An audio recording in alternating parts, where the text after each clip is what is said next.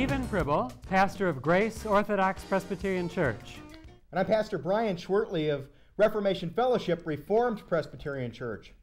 Welcome to Reformation Forum, where we relate the unchanging truth of Scripture to present-day realities. And tonight's subject is the Kingdom of God.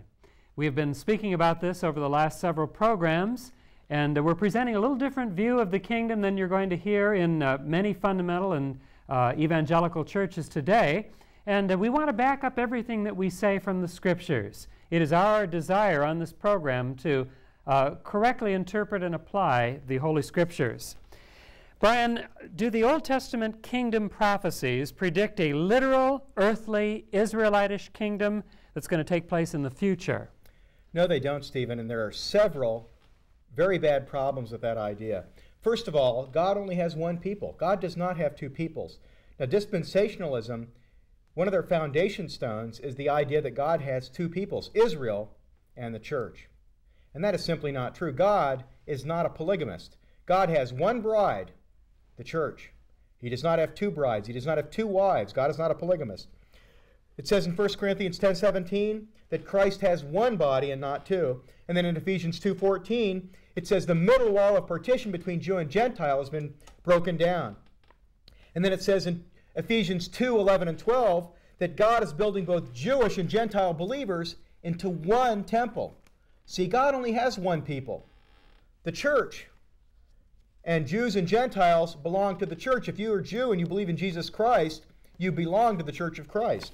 So that's one problem right there. God does not have two peoples. God only has one people. Now, another problem is that we are told specifically not to rule from a literal Jerusalem. Listen to this. This is Hebrews 13:12-14. Jesus suffered outside the gate. Therefore, let us go to him outside the camp, bearing his reproach. For here, that is on earth, we have no continuing city, but we seek the one to come. See, God tells us, don't look for an earthly Jerusalem. Don't look for a literal Jewish kingdom. Look for a heavenly kingdom. We look to the Jerusalem above. And then it says in Hebrews 12:22-23, but you have come to Mount Zion, and to the city of the living God, the heavenly Jerusalem, to an innumerable company of angels, to the general assembly and church of the firstborn who are registered in heaven. Okay, the church is the new Jerusalem. We don't look for a literal earthly Jerusalem, a literal earthly reign, a heavenly Jerusalem. And then it says in Galatians 4:24 and 25, the Jerusalem which now is, okay, this is when this was written, when Paul was alive, the Jerusalem which now is in bondage with her children. But the Jerusalem above is free, which is the mother of us all. Paul says we don't look to the earthly Jerusalem. We look to a heavenly Jerusalem. And then Paul says in Philippians 3:20, our citizenship is in heaven. Our citizenship is in heaven. And then Jesus told the woman of Samaria, remember the woman at the well? He told her, he said, look, a time is coming when Jerusalem is going to lose its special significance. It's not going to be special anymore. Listen to this. This is from John 4:21-23. Women, believe me, the hour is coming when you will neither on this mountain nor in Jerusalem worship the Father. But the hour is coming, and now is, when the true worshipers will worship the Father in spirit and truth, for the Father is seeking such to worship him. When Jesus Christ died on the cross, that temple, that curtain in the temple was rent in half. And that Jerusalem worship is no longer significant. We worship now through Jesus Christ, who is the true temple. That old temple was a type. We worship through Christ, so that loses its significance. And then the problem of the rebuilt temple. Okay, is there going to be a literal rebuilt temple? No, there is not. There is not going to be a literal rebuilt temple. Those prophecies refer to the church of Jesus Christ. This is from Ephesians 2:19-22. Now, therefore, you are no longer strangers and foreigners, but fellow citizens with the saints and members of the household of God, having been built on the foundation of the apostles and prophets, Jesus Christ himself being the chief cornerstone, in whom the whole building, being joined together, grows into a holy temple in the Lord, in whom you also are being built together for a dwelling place of God in the Spirit. God is taking both Jews and Gentiles that believe in the Lord Jesus Christ and building the temple of God. Very, very clear. And a passage that really proves that, listen to this. This is from Acts 15, 14 to 17. This passage absolutely proves that the church is the temple of God. Simon has declared how God at first visited the Gentiles to take out of them a people for his name. And with this, the Gentiles being converted to Christ, and with this, the words of the prophets agree. Just as it is written, after this I will return and will rebuild the tabernacle of David, which has fallen down. I will rebuild its ruins, and I will set it up, so that the rest of mankind may seek the Lord, even all the Gentiles who are called by my name, says the Lord who does all these things. He says specifically, he refers to a prophecy in Amos. He says this prophecy is being fulfilled by God building the church from the Gentiles. That is the fulfillment of the tabernacle of David being rebuilt, the church of Jesus Christ. And then one of the greatest arguments against this dispensational idea of a literal kingdom, it involves the Jews. Okay, Christ comes back, they say, and he establishes a literal kingdom. You're going to have a literal rebuilt temple, and you're going to have sacrifices in that temple. People, that is unbiblical. It is unbiblical. Once Jesus Christ came, those sacrifices, which are types that looked forward to Christ, he did away with that. Christ did away with the literal temple. He did away with the sacrifices. And if you believe that the Jews are going to have sacrifices, they're engaging in something that's sinful, wicked behavior, because Christ has put that away. Very, very clear. And it says in Ezekiel 45:15, and this is a prophecy that they say refers to the millennium, the literal millennium, when Christ rules from Jerusalem. And the word used there is kafar, which is make atonement. Okay, it says literally that atonement is going to be made. They say these are memorial sacrifices, and the Bible says literally that it says make atonement. So this prophecy cannot be used to speak of a literal rebuilding of the temple. It just cannot be done. You know, Stephen, are all the events described in the book of Revelation yet to take place in the future, or have some of those already taken place? It's very important to understand this question, Brian. Just listen to the opening words of the book of Revelation and try to listen with an open mind. Just let John report to us exactly what the Lord told him. It says in Revelation 1, verses 1 through 3, the revelation of Jesus Christ, which God gave unto him to show unto his servants things which must shortly take place. And he sent and signified it by his angel unto his servant John, who bare record of the word of God and of the testimony of Jesus Christ, and of all things that he saw. Blessed is he that readeth, and they that hear the words of this prophecy, and keep those things which are written therein, for the time is at hand. Listen to what John says. He's speaking about things which would shortly take place, and he says the time is at hand. The events are just about ready to take place.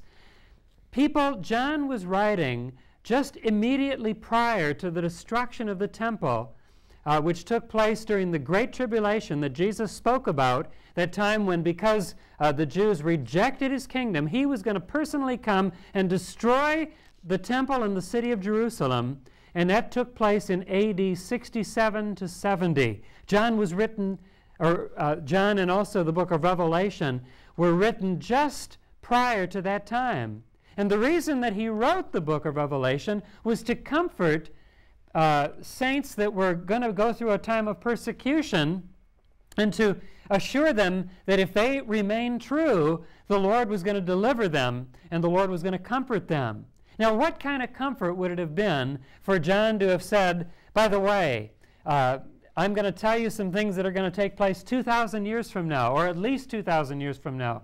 That wouldn't have been any comfort at all. But John wrote, and he said he was telling about things that would shortly come to pass. He said the time is at hand. Then again, the book of Revelation ends where it says, the Lord God sent his angel to show his servants the things which must shortly take place. And the Lord says again, I am coming quickly. He says that 5 times in the book of Revelation. And so the book of Revelation is speaking about things that were going to take place very soon. Now, I'd like to bring in just one other little piece of evidence before I give the rest of the answer to this question, and that is the Olivet Discourse, which parallels the book of Revelation in many things. It speaks about the destruction of the temple. And in the Gospel of Matthew, Matthew records the Lord Jesus Christ saying, these are Christ's words, he says, "Verily I say unto you, this generation shall not pass till all these things be fulfilled." And in the Bible, a generation is generally considered to be 40 years.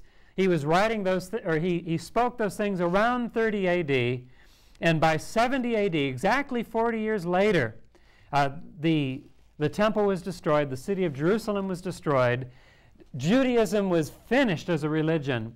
The temple service came to an end, the sacrifices came to an end, the priesthood came to an end, all the genealogical records came to an end. The religion was, as it was known in the time of the Old Testament, was completely finished. And I could develop this more. I could go into the book of Hebrews where it says that the sacrifices were continuing, but they were about ready to end. But anyway, there are things in the book of Revelation that are yet future. Much of the book of Revelation, contrary to what you are often taught by a lot of well-meaning dispensationalist teachers, much of the book of Revelation has already taken place. It's already occurred. But we believe that Jesus Christ is coming again in his second coming. That is still future, and there are events in the book of Revelation which are yet future. Related to this idea, Brian, and just before I ask you the question, let me remind our viewers, please, if you haven't already in an earlier program, pick up the phone and give us a call. Call either Brian or myself, either of the numbers that you see on the screen, and we'll be happy to send you a copy of this book that we have just recently collaborated on. It is called The Premillennial Deception. You need to read this. You need to understand what the Bible is saying about these things, and you're not going to hear this in a lot of pulpits. And we're going to be able to go into a lot more detail in the book than we can do on this program. Brian, a lot of people have the idea that the kingdom is exclusively Jewish. We've talked about Christ coming to set up a dictatorship. Is the kingdom of Christ exclusively Jewish, or are Gentiles also included in it? The kingdom of God, or the kingdom of heaven, is pan-ethnic. That means it's for all peoples over the whole earth. And the Bible is crystal clear about this. It just amazes me that people could believe in this Jewish kingdom concept.